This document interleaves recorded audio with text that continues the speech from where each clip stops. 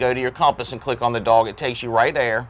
All right, once again, this is another thing. If you have to do any changes with a collar, so this is a call, your ID, you want to change your update rate, you go in here, and then this is your list for all the things you can do with that collar. Adjust collar light, change update rate.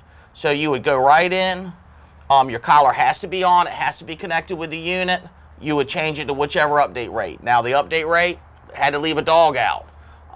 With the Garmin Alpha, we do not recommend, do not use rescue mode. Yeah, do not use rescue mode.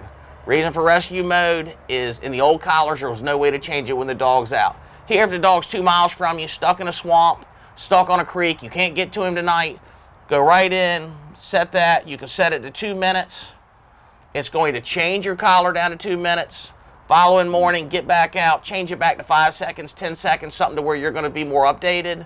And then you didn't burn near as much battery life in the evening. If you switch it to rescue mode, it's going to keep working on 2.5 seconds until the battery gets down to the last quarter of life. Yep. Then it's going to kick it into 2 minutes. So the whole time that could have been saving battery, you didn't do it.